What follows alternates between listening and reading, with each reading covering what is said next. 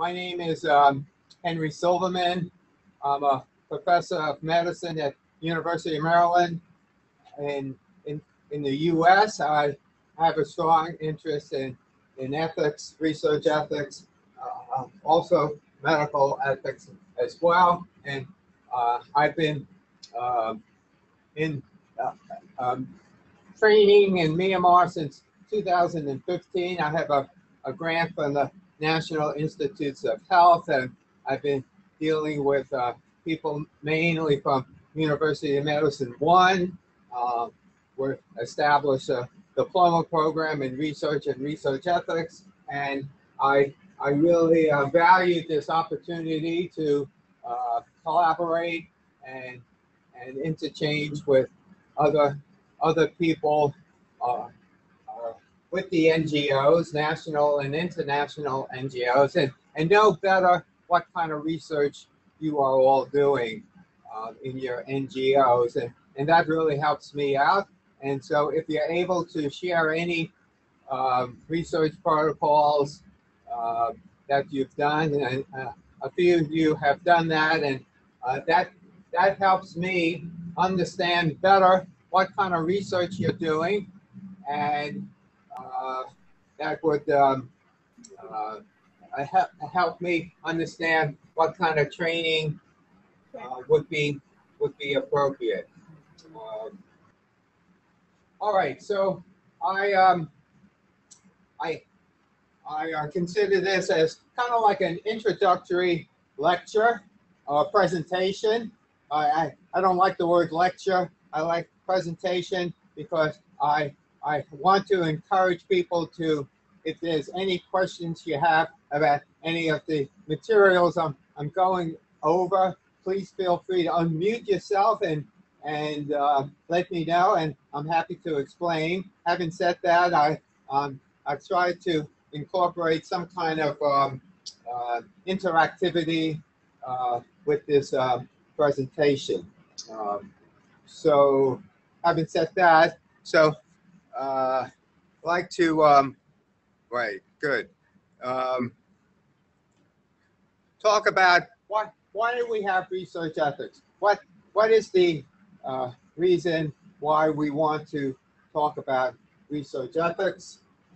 So what we have to do when we do research is we have to balance two goals.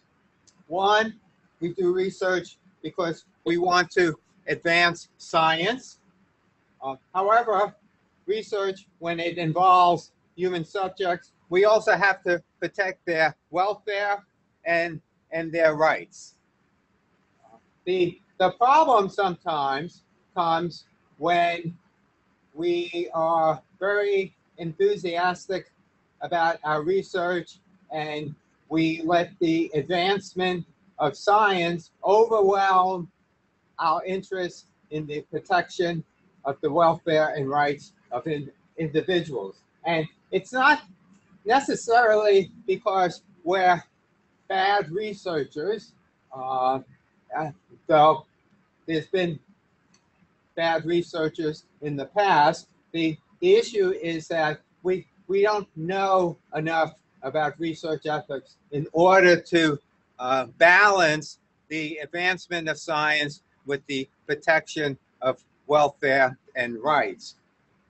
So now the history of research ethics is such that has been the problem. There's been an imbalance with balancing these two goals, advancement of science and the protection of the welfare and rights of the subjects. Now, before the 20th century, research was small scale, involving just a few individuals. However, in the beginning of the 20th century, we started to do large type of clinical trials and started to collect systematic data or data systematically, and it involved groups of individuals. And unfortunately, most of these individuals were vulnerable. We'll get back to that word later on. What do we mean by vulnerable? And who were the vulnerable people who were targeted in the research. They consisted mainly of prisoners, orphans, and the mentally ill. The problem was that there was no formal codes of research ethics. Then we have the famous Nazi doctors during World War II performing experiments on humans without their informed consent, and with the prospect that knowingly that many of these subjects would die at the end of the experiment. And after World War II, they were put on trial for the murder of concentration camp inmates who were used as research subjects. And at the end of the trial, many of the Nazi doctors were found guilty and hung or given life sentences. Now, the Nuremberg judges developed the Nuremberg Code, but how they developed the code is very interesting. They asked the question, how could doctors be part of these experiments? Didn't they take the Hippocratic Oath and do no harm? And the Nuremberg judges realized that the Hippocratic Oath, or whatever oath doctors take when they graduate, was not enough. Was not enough to prevent these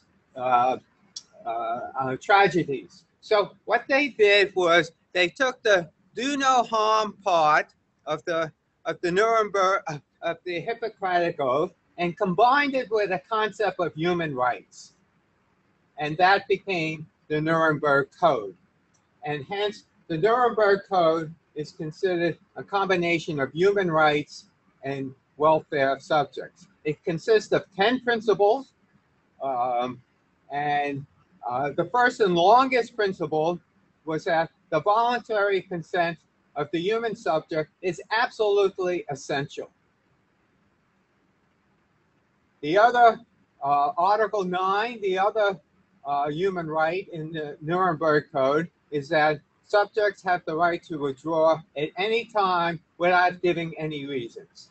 Other principles in the Nuremberg Code mention that every research has to have scientific value, a favorable risk-benefit ratio, and suffering by subjects should be avoided at all costs. Now, having said that, research does involve risks. However, our job is to identify those risks and minimize those risks as much as possible. And we'll talk about that in the weeks ahead, about balancing risk and benefits. However, even after the Nuremberg Code, research abuses continued. A famous article in 1966 by Henry Beecher, published in the New England Journal of Medicine, he cataloged 22 cases of research abuses occurring in the U.S. One of these studies involved the withholding of antibiotics from patients with rheumatic fever.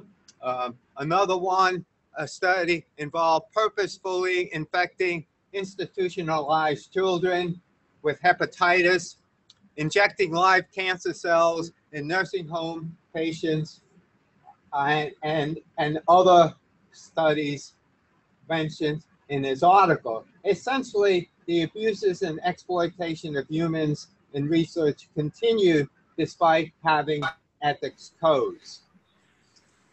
So another study that had research abuses consisted of the Tuskegee syphilis study, 1932 to 1972.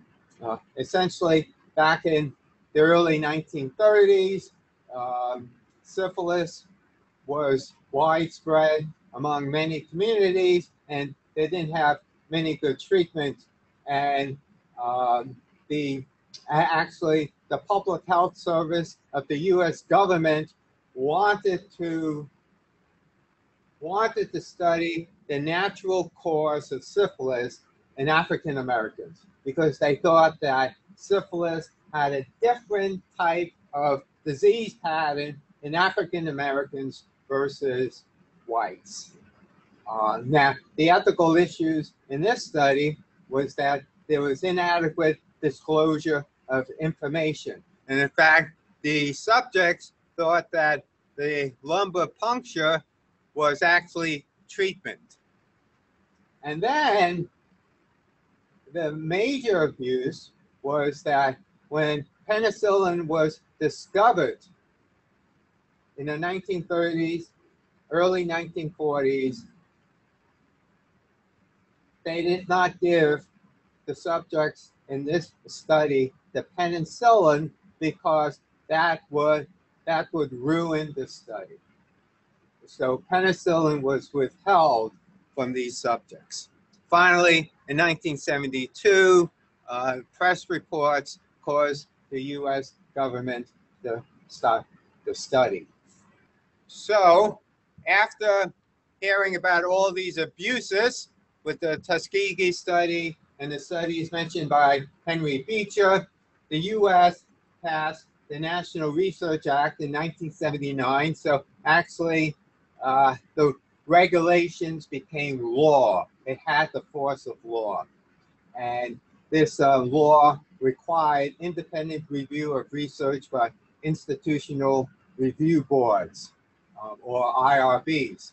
And essentially, the thought was that the ethical review of research could not be done by investigators. They had a conflict of interest in trying to approve their own studies. And also, they published the Belmont Report, and I'm trying to remember if I have that report on the website. I'll check and make sure that it is on the website.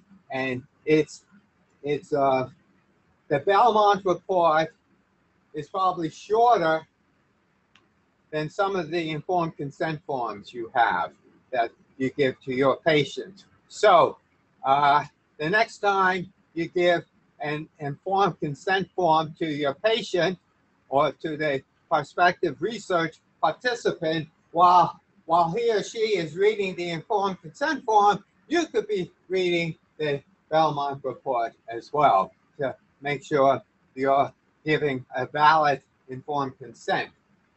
So this Belmont Report has served as an ethical framework for protecting human subjects for more than 30 years. So what are these principles of research ethics? So the first one is thought to be autonomy. People have the right to express their own autonomy, essentially decide for themselves whether they should be in a research study. However, actually, in the Belmont Report, they don't talk about autonomy. They talk about respect for persons. And the reason why they do that is because one realizes that in order to do research that affects children, the mentally ill, even prisoners, we have to respect them as persons.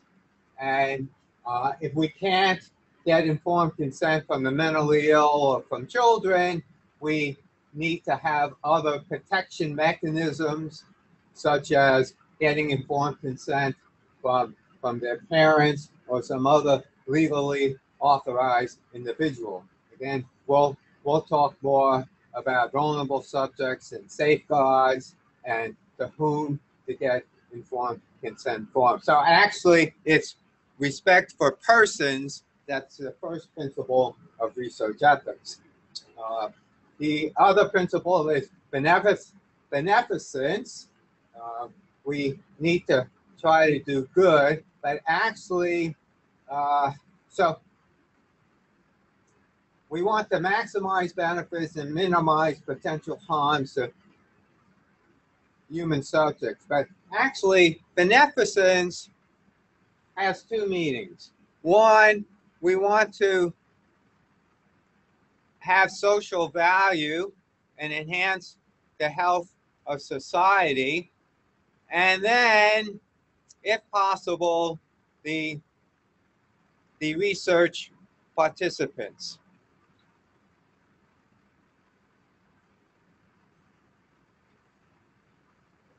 So not every research will necessarily have a potential for direct benefits for all the subjects, because research is not designed to enhance the health of research subjects.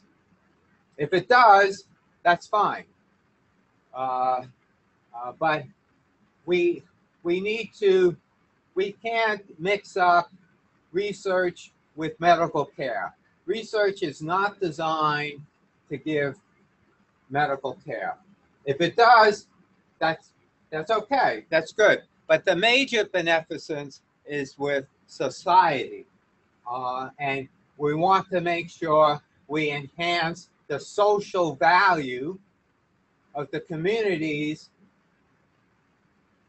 where the research is being done. And we'll talk more about social value as well later on today and in the upcoming weeks. And the CIOM guidelines actually enhance put an enhanced emphasis on social value. So again, the beneficence is really mainly for society. And then the last principle is justice.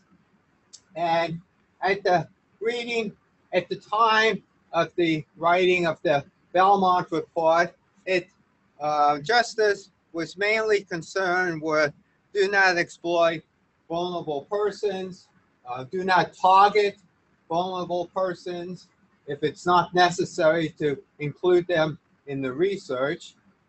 But since the onset or the pursuit of international research, justice has taken on an additional meaning, essentially making sure, and we'll talk about this in a few minutes, that we don't exploit subjects, and we have to have a fair sharing of the benefits. Think about this. A research project, when we do informed consent with an individual, it's actually a transaction. We are transacting with the person, and each party to the transaction has to get a fair share of the benefits. So let's say a drug company wants to test the drug. The drug company will get its benefits. They deserve it. But then the subjects and the country has to get their fair share of their benefits as well. So we have these 4 principles. So the Belmont Report was written for the US, and other countries have adopted the principles of the Belmont Report, but we also have international research standards as well. We have the Helsinki Declaration. They first produced the document in 1964, and it had undergone about 12 or 13 different revisions. The latest one in 2016. Think about this. We keep on revising the codes. Why do we keep on doing this? Well, one, we keep on learning about how to do research in the right way, and as situation changes, like as drug companies started to do research in other countries, other principles had to be developed to meet the needs of new types of research. The Helsinki Declaration applies the Nuremberg Code for research that involve patients who are receiving medical care. Now, remember, the Nuremberg Code said the informed consent is absolutely essential. That code was written for not for patients, but for individuals without illness. And after, in the 1950s, when people started to do research on patients, especially involving mentally ill and children, studying the illnesses that they had, they realized that informed consent could not be obtained from those individuals. So the Helsinki document was written to involve patients who are receiving medical care. And if one could not get informed consent from the patients themselves, then one again would need to contact their legal guardian. They also mandated that research must be reviewed by an independent review committee. They also talked about placebo trials. That's a huge subject as well, and maybe we'll have time to get into that as well. And then there was the CIOMS guideline, the Council for International Medical Sciences. The first one was developed in 2002, and then it was later revised in 2016. So even with these international codes, we still had problems with research in the international arena. In 2006, Pfizer performed a clinical trial in Nigeria. They used an unapproved drug for the treatment of meningitis in children when there was an epidemic. That is absolutely the wrong time to start testing an unapproved drug against another drug which was thought to be inferior to the drug they were testing. There was a controversial trial in Cameroon and other countries in Africa testing an AIDS drug, and there was a lot of protests from the sex workers because they thought they were being exploited with having this new AIDS drug tested on them. And then essentially there was a large concern about the outsourcing of clinical trials in other countries. So as I said before, the CIOMS issued their new document in 2016, and I have, you should download that copy of the CIOMS document, and that is indispensable reading. I really encourage everyone to read that document. It has a lot of good explanation about current concepts of what you're doing. Now, the CIOMS, the 2016, just to mention a few of the items that was emphasized in the reading that you had.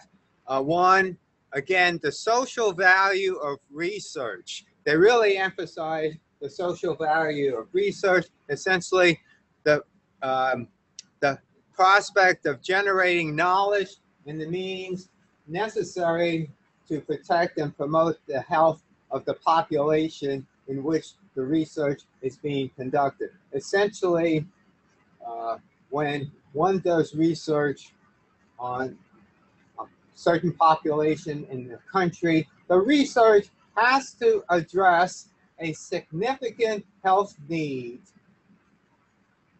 of that country, because you're trying to improve the health of that country, whatever that health need might be.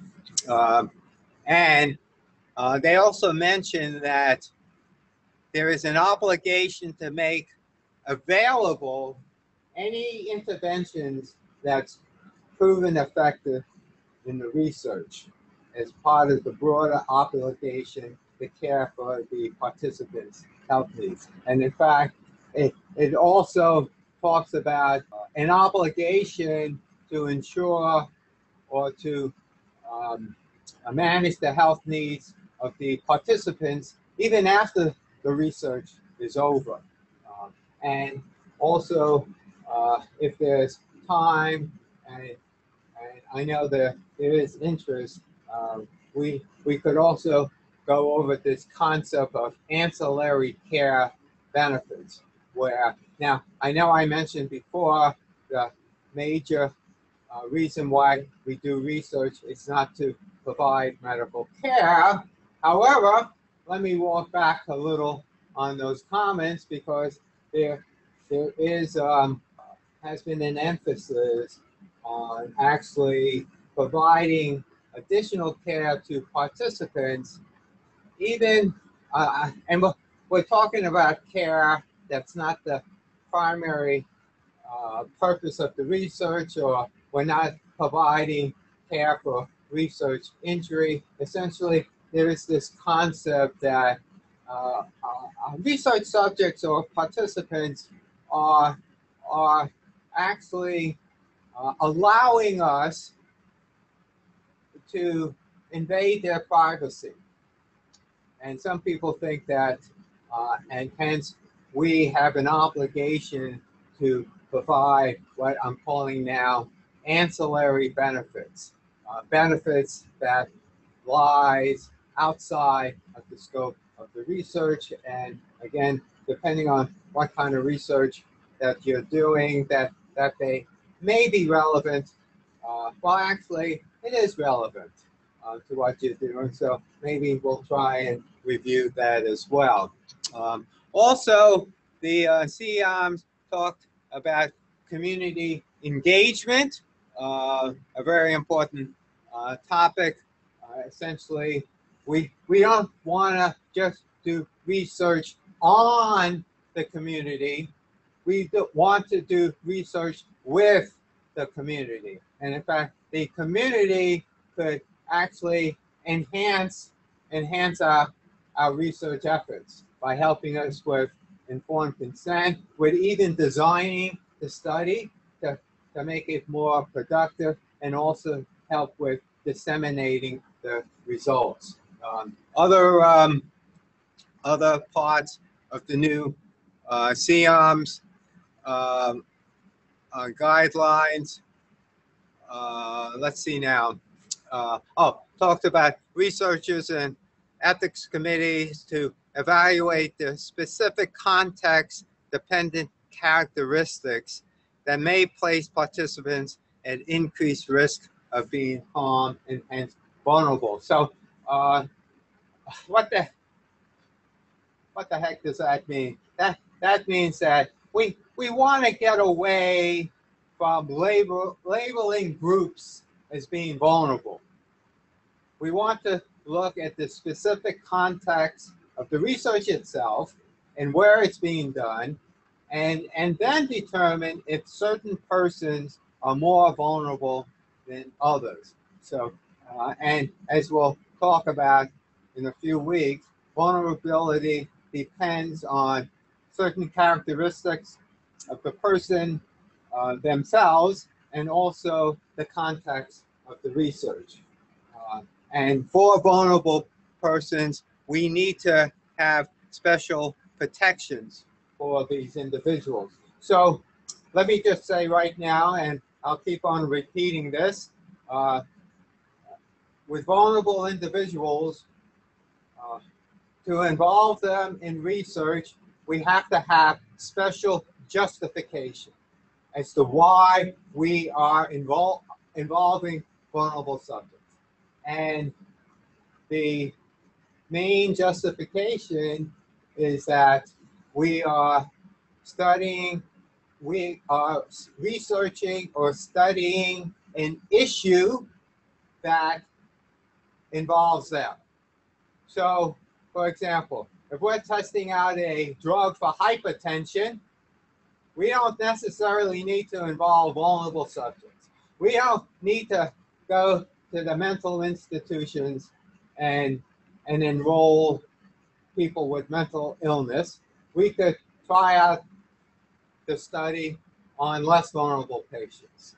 So again, we need special justifications to include vulnerable people. If we're studying a research issue that involves them, let's say you're doing a certain implementation research, and well, obviously we need to involve them. But if we're going to involve them, we need special protections, and we'll talk about that as well. But just to give a glimpse, special protections mean having a legal guardian to help protect their rights. It could be that in research that has no potential for direct benefit, we may want to make sure we limit the risk to this concept of minimal risk and other types of protection as well. And they talked about the CIOMs, about in the last 15 to 20 years, there's been an emphasis on doing studies on biological samples. And I think some of your studies also involves the evaluation of biological samples, and there's this whole concept of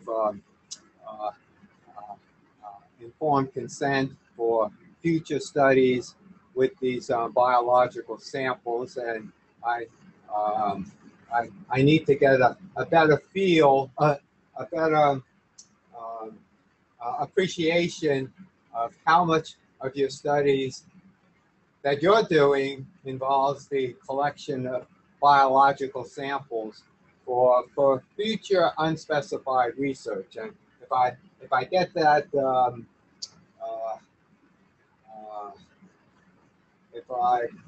if I get that understanding that you're doing a lot of that type of research, then we'll go over that type of studies as well. Okay, so now again, let me just clean up the mess. All right, so we have these research ethics principles: autonomy, or really respect for persons, and beneficence, and justice. Okay, so how do we operationalize these principles when we're doing research? Do we keep on talking? I mean, how do we specify it? How do we make it more applicable to the research study? So this is what I want you to do. I want to put you to work, okay? All right, so does everyone know how to annotate? Use the annotate function.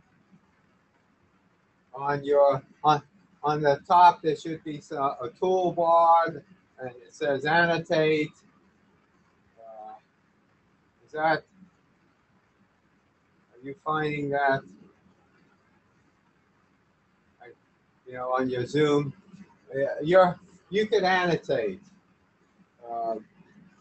So, okay, good. Some people are shaking their head.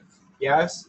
Okay. So this is what I want you to do. I have a bunch of concepts here,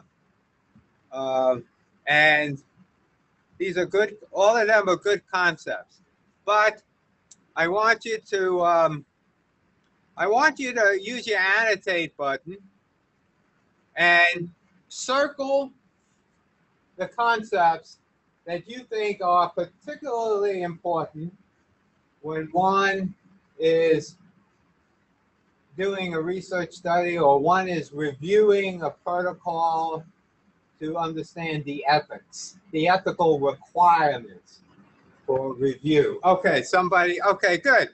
Excellent. Thank you. Confidentiality is one.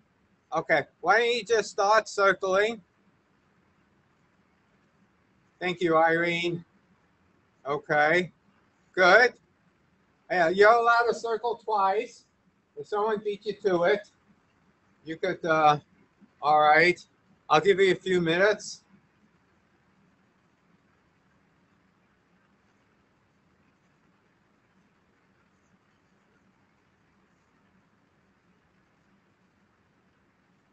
Okay. I guess you could use the heart button. That's okay. Uh,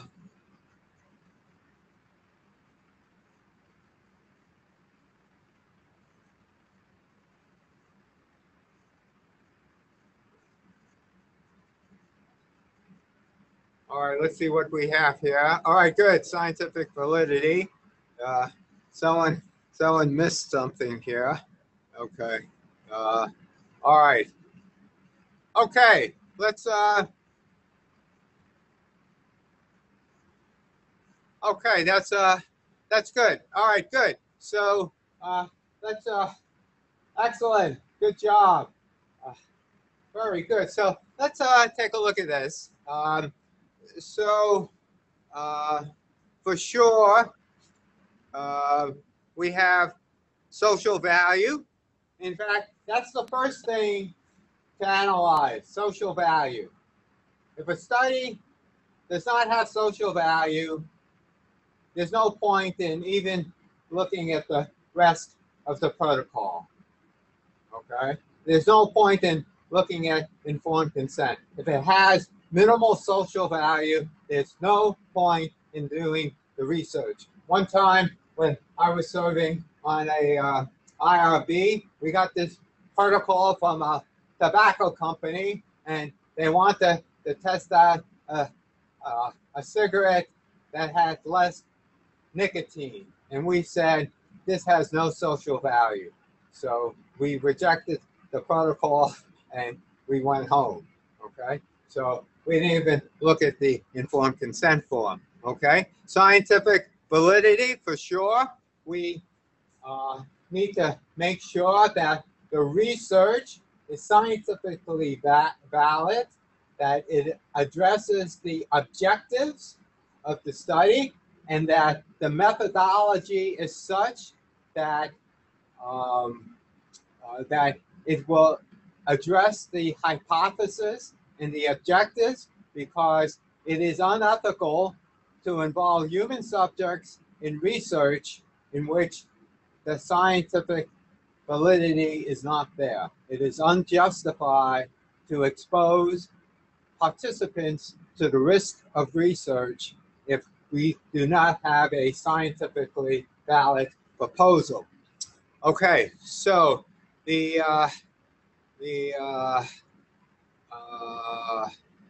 right, the other one is fairness in the selection of participants. Again, we should not target vulnerable subjects, and we want to make sure that there's justification to bear the burdens of the research. So 1, 2, 3, we need to have independent review of the protocol. We need to minimize the risks, okay? And we have informed consent. Let me just say, if you go up to, I don't know, someone involved in research, and you ask them, what are the ethical requirements of research? The first thing they'll say is informed consent, okay? But, which is a correct answer, but then they'll stop there. There are, you know, as we can see, a lot of other ethical requirements. We got privacy and confidentiality. We'll talk more about that. We have respect for enrolled participants. So what does that mean, respect for enrolled? Once we enroll them, we still have to respect them, okay? And that involves that we have to monitor for their safety. We have to respect any requests for withdrawal from the study. So we have to keep on respecting enrolled participants. Social responsibility. I'm not Three people circle that, and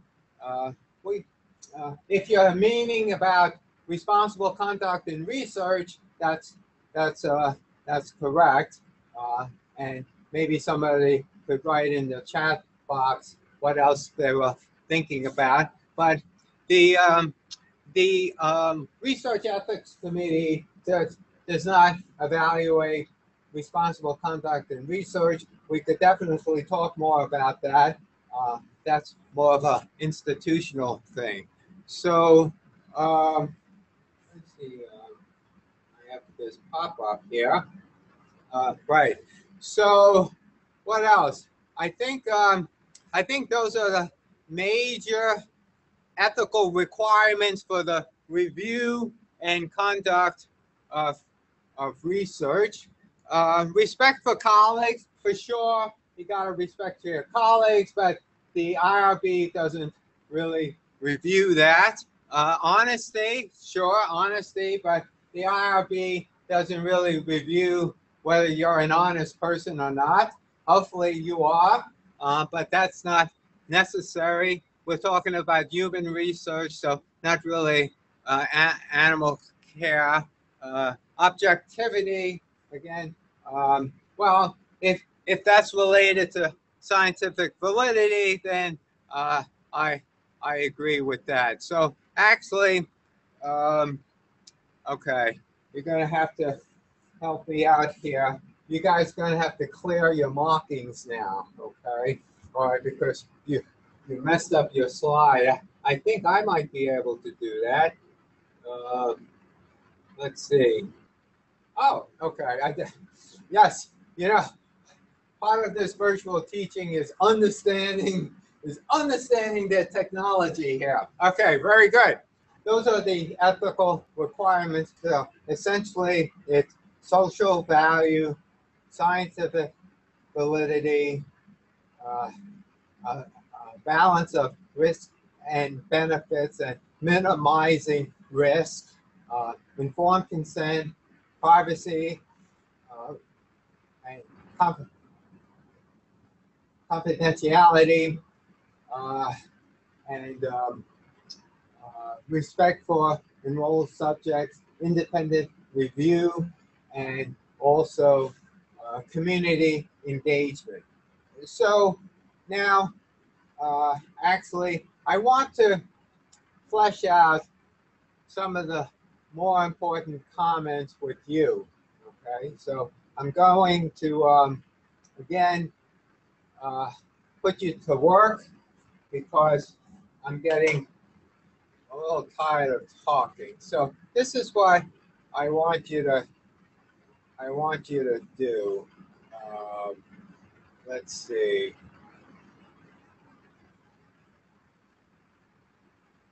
No, that's not it. I want you to write. So there's a website.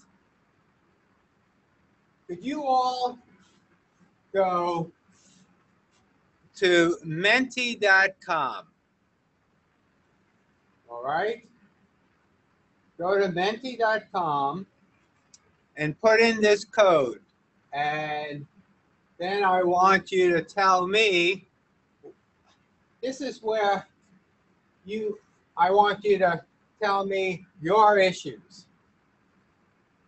And you're going to set the agenda for the next several weeks. So in the box, mention what are some of the difficulties with obtaining informed consent. This is anonymous. All right. So you could write down whatever you want. All right. What has been some of the difficulties you have had with obtaining informed consent?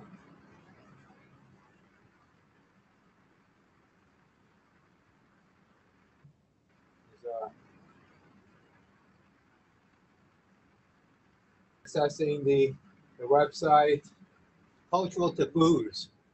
Well, okay, excellent. Right. We will talk about cultural aspects obtaining informed consent. Oh, okay, scared of the term research. All right. Education status of the participant. Are there different, in the Burmese language, are there different words you could use to mention research? Think about that. Okay, language barrier, context, perception. Okay, language. All right, very good. Afraid of being participated on. Okay, education status. Time limitations. Become confused. Oh, okay. Concerned about privacy. Okay. All right. Okay. Yeah. Language. Okay. All right. This is good. We'll talk about this, all of this stuff, when we talk about informed consent. And in fact, I have a wonderful case study. Okay. Excellent. I'll take a look at that. Let me get back. So essentially, with the informed consent, what are some of the difficulties? Essentially, informed consent. One wants to enhance autonomy, ensure that the individuals decide for themselves to enroll in the research, and that's consistent with their values and interests and goals, and research involving individuals who can't give consent requires surrogate consent. And then the issue is, do Western principles apply across different cultures? Okay, Belmont Report, SEOMS. One of the criticisms of Helsinki, Belmont, and SEOMS is who wrote them? It's mainly people from the West. They don't understand the Eastern culture, and the that informed consent is more of a communal exercise, involving family, and not a just the individual. And so we'll talk about that aspect.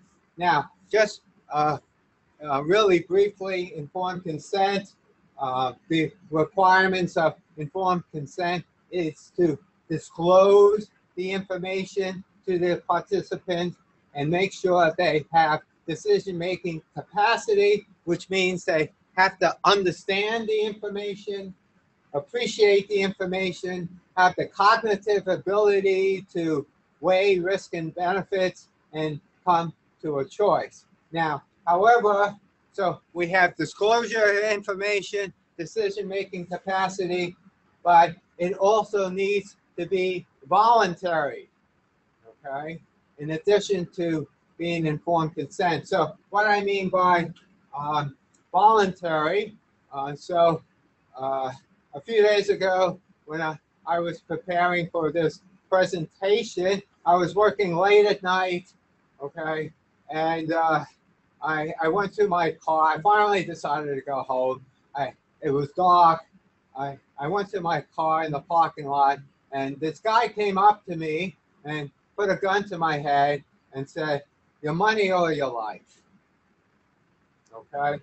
And so I think this guy went to one of my previous lectures on informed consent, because he gave me all the information I needed to know, okay, in order to make a decision.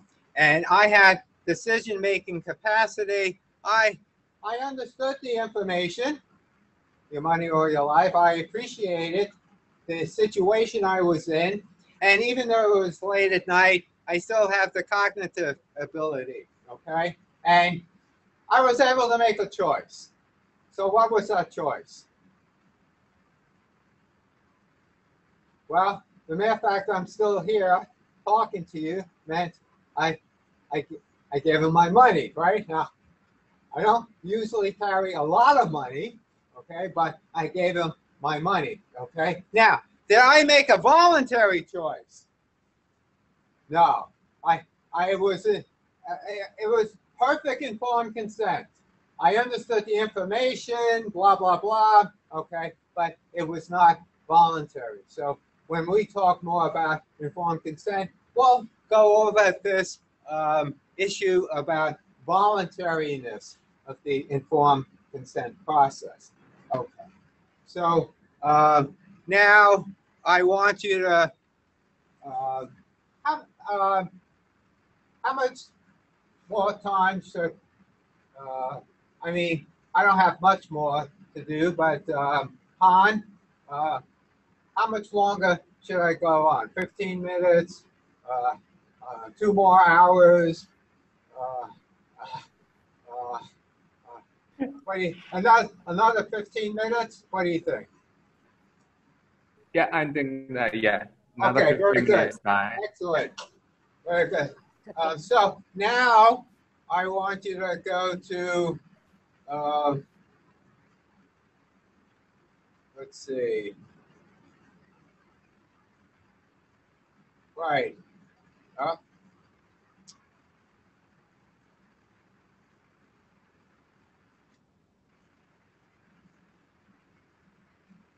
Now I want you to go to menti.com. I'll get rid of these writing. I wanted you to tell me what do you think is exploitation? Think about that term. I want to know what you think. Okay, breach, unfair access of their participant benefits by their. Oh, that's interesting. Oh, okay. All right. Abuse of autonomy. All right. Let me have a few more. Using power to achieve his or her benefit. Okay. That's a good thought as well. Unfair advantages, unprotected rights, misuse. Okay. All right. Okay. Maybe I'll have 2 more. Misuse of consent, causing harm. Okay. All right. These are all very good thoughts. Misuse. Okay. All right. Very good. So let me. You can keep on writing. I'm gonna look at this at the end of the show. Okay. So what is exploitation? So, and we'll talk more about this, but exploitation is essentially, formally, it means it's a transaction in which one takes unfair advantage of the other person. So what does that mean, unfair advantage?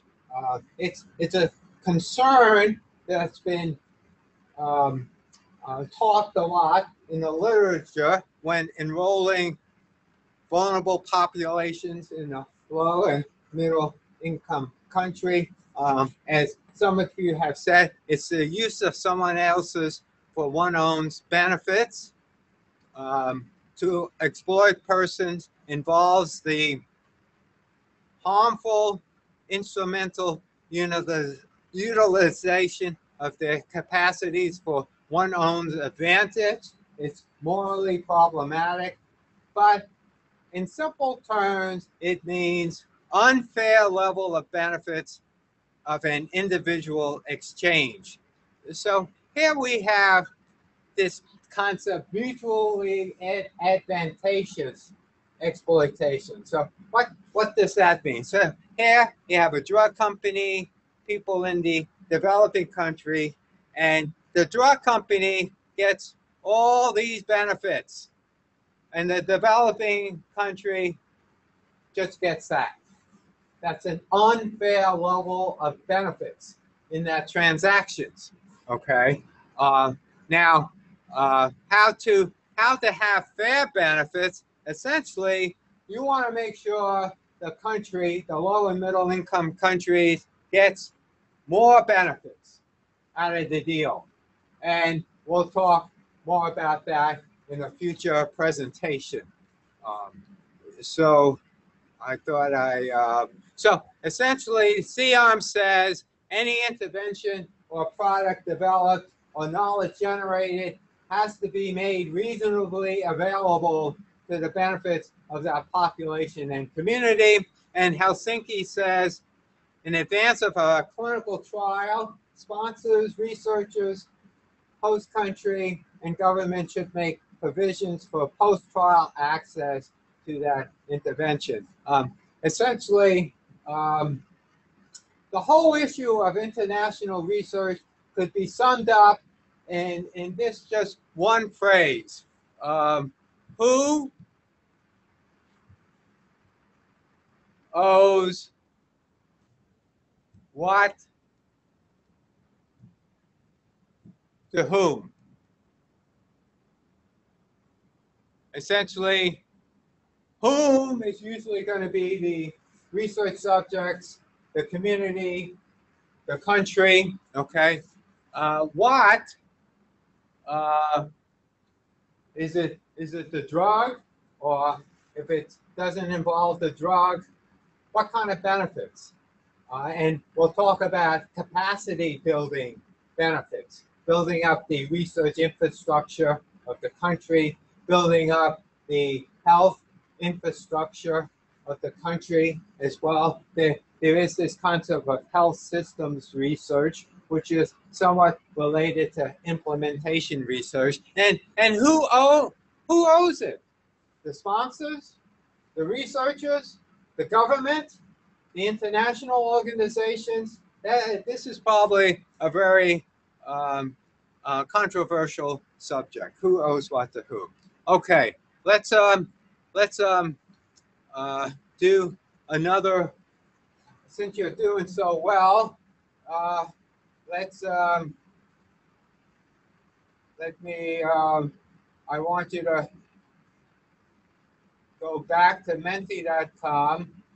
I am very interested in how you define privacy, okay? Because I think that's a misunderstood term. Okay, so tell me what you think privacy is, and don't put down confidentiality. Okay?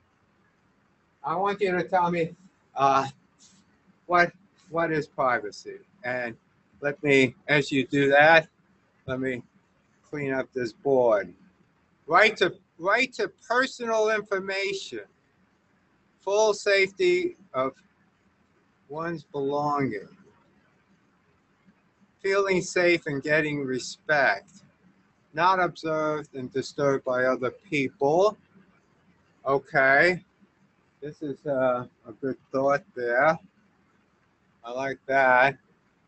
I don't want to, privacy is a secret. Okay. Gaining no intrusion. Okay, access, yeah, okay. Respect for not sharing in public. Okay, psychologically safe. Okay, all right. Privacy is a secret. Own space, private space. Okay, I like that. I like that. A few more thoughts. All right. Okay, good. That's a great start. So, so privacy is essentially it's a right. It's a right of an individual to limit access by others to aspects of themselves that makes them who they are as individuals. Essentially, people have a right to have essentially control over the extent, timing, and circumstances of sharing oneself, of who they are. People have a right to limit control of access to themselves, their data, their physical bodies, their attitudes, okay? I have a right to present myself the way I want to present myself to the outside world. That helps me lead a life that I want to lead, okay, without intrusion from other people, all right?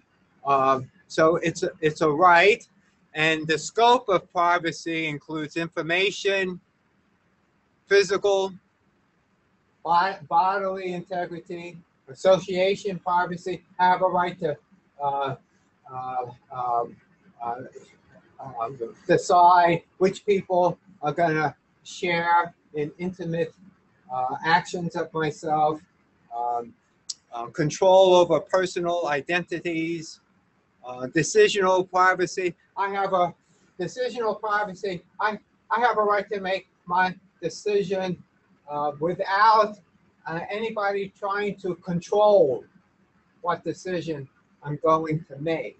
And privacy, again, is a right, and we'll talk more about that, because I think a lot of the research that you guys are doing, especially with social behavioral research, and we'll talk a lot about social behavioral research, about what one of the major risks of social behavioral research is producing social harms when privacy is violated. Now, when a participant agrees to be part of research, they are giving you permission to invade their privacy, and you have to respect that. Okay, and we'll talk about. I did a study recently asking investigators what are aspects of privacy in different portions of a research study. Before the research is done, what are aspects of privacy that we have to respect? What aspects of privacy occurs during the research study and after the research study? And I want to make one last distinction about confidentiality and privacy, and essentially people mix this up with privacy. Privacy is a right, and we have control over our information, our bodies, our decisions. Okay, confidentiality is a process of protecting someone's privacy. We protect someone's privacy by limiting access to the information that people give us. Okay, so when research participants give us information, there's an expectation that this information will not be shared with others without permission. And if you intend to share it with other people, that has to be in the informed consent form. So confidentiality is an obligation, and the way I look at it is that confidentiality is a mean to serve privacy. It's a means to protect privacy. So everything about data, information, bodily integrity is all about privacy. Privacy is a right, obligation, confidentiality is an obligation. Okay, and let me skip this. Okay, one last thing before we leave, okay, since you guys are doing so good. I need to know how this will really help me out. I need to know, and we'll end with this, how do you define vulnerability? I want to know, how do you define vulnerability? In 200 words or less. Well, I'll make it 20 words or less. Okay. And while you're doing that, I'll clean up. Okay, we got one, weaker than average. Okay. The weakest fragile situation. Okay. Okay, state of being exposed to being harmed. That's Having more risk. Oh, okay. Having more risk than others. Okay, I like that. We cannot protect ourselves. Okay, all right. Specific. Okay, cannot protect themselves. Okay, all right. Uh, these are okay. These these are these are good. Uh, really good thoughts. Really good thoughts. So let me just end. We'll have a whole section, a presentation about vulnerability, but essentially, vulnerable persons are those who are relatively or absolutely incapable of protecting their own interests. Okay, uh, and they may have now. Why is that? Why can't they protect their own interests? They may have insufficient power, intelligence, education, resources, strength, or other needed attributes in order to protect their own interests.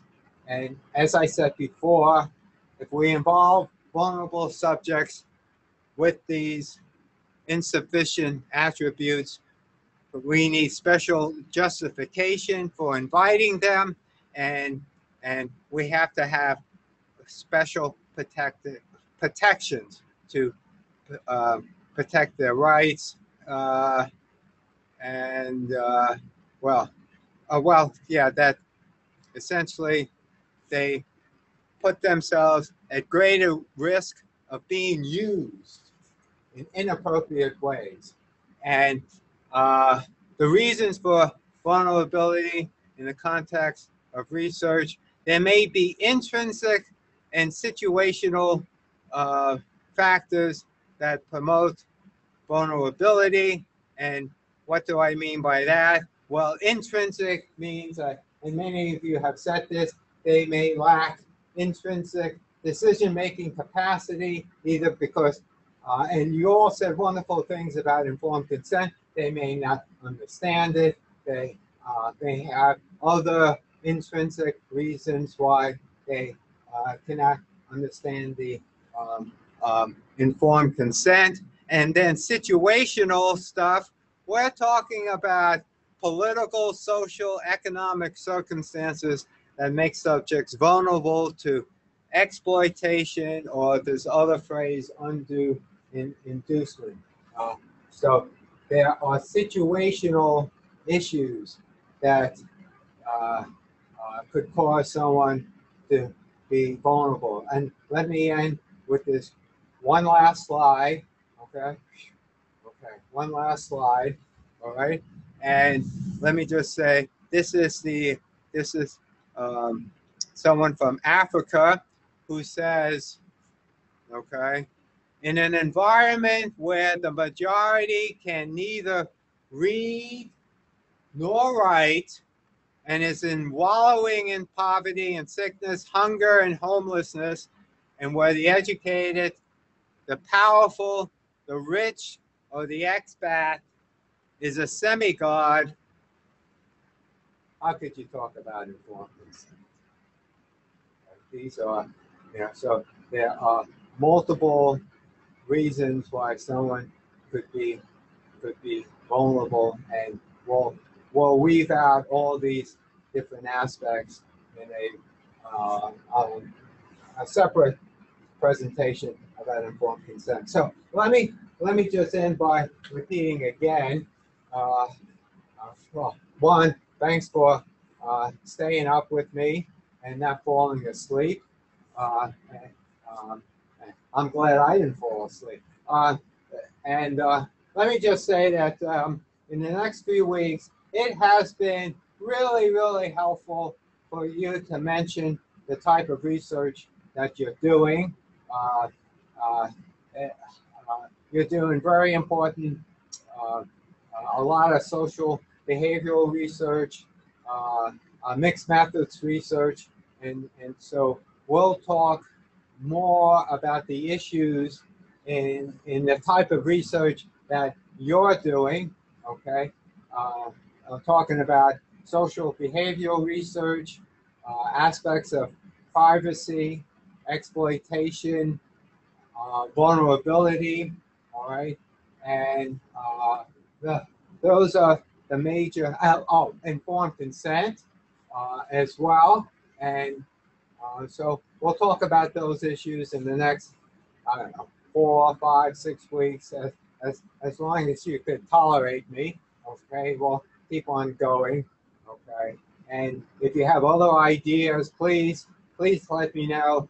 These sessions are for you. And again, if you are able to share some research protocols, that's great. We'll have also an exercise of reviewing a protocol as well. Now that you know the ethical requirements of research. Okay. All right. So, any remaining thoughts? This has been wonderful. I really do feel like I'm teaching face to face. Thanks for showing your video. Okay, and thanks for smiling. Okay, that makes me. That makes me less vulnerable. Okay. All right. Okay. All right. Okay. All right. All right, guys. Have a good evening, and we'll talk more on the discussion forum. I really value your thoughts. Okay, guys. Have a good sleep, and I'm gonna go and start my day. All right. Okay. All right, guys. All right. Take care. All right. Bye. Thank you. Thank you. Oh, okay, yes, let me hear the voices. Thank you. Bye bye. Thank you. Thank you. Bye bye. Thank you. Bye bye. Take care. Bye. All right, bye-bye. Okay. Bye. Have a good day. All right, thank you. Have a good night. Have a good weekend. Thank you. Yes, thank you too. Thank you for organizing. Yeah. Very helpful. Very helpful. Yes. Yeah, I will. Have a nice day. Okay, you too, Han. Okay, take care. Yeah, see you. See you. Okay, bye-bye.